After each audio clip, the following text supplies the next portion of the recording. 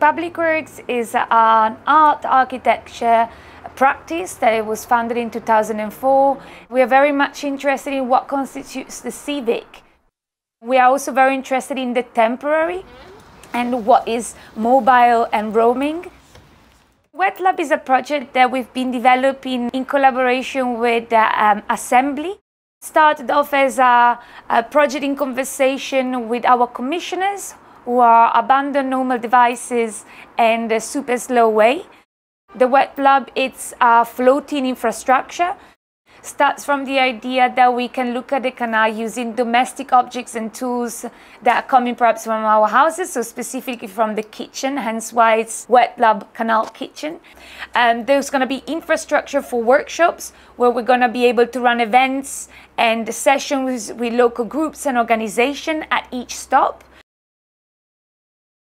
So the infrastructure for the WetLab is actually composed by two parts. One is a layer of modular pontoons, and then on top of the pontoons we have an infrastructure that is made out of timber that is all modular as well, so it's easy to install and take down.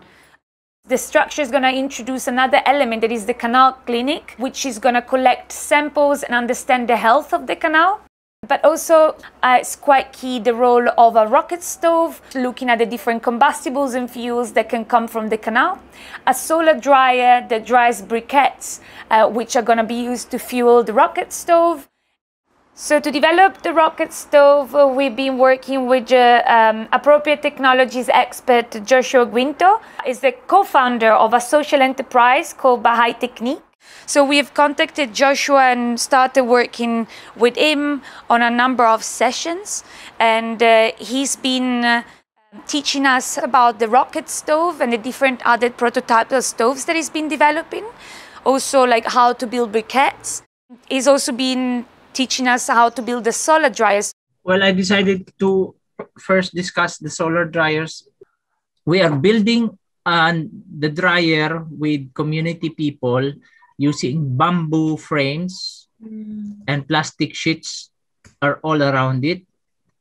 Our innovation here is to have an elevated platform using concrete hollow blocks. And we filled this up with black sand. I dry anything, just about anything into this dryer. You see, she's my sister. She works in another NGO, and you see her, she's drying her chili harvest in the dryer. Yeah. I dried even fish.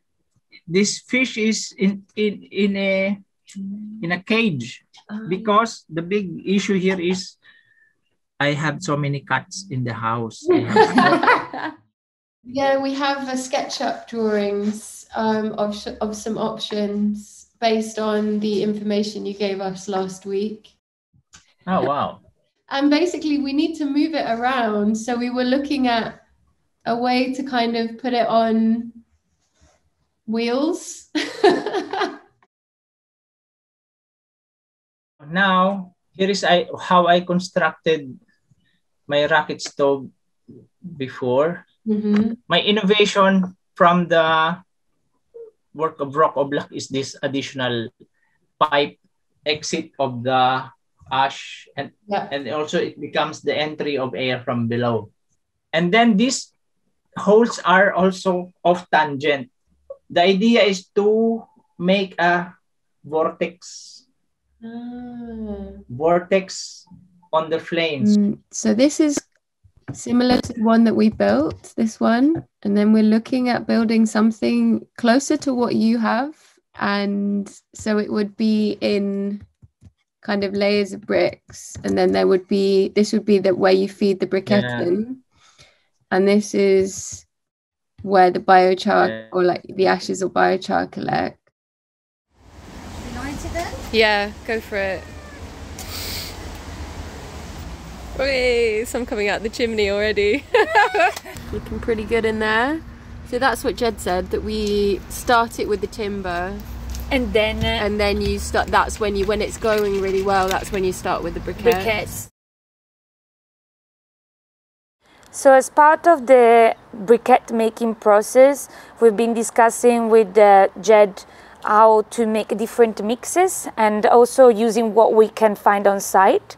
So we started running a number of tests using plants and species of plants that we could find alongside canals, but also within the type of biodiversity that in the areas where the wet lab is going to be.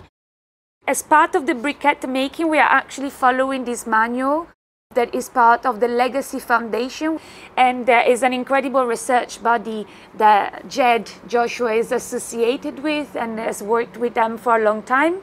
It's an incredible resource which has helped us a lot understanding the different mixes that we can introduce when we're making the briquettes.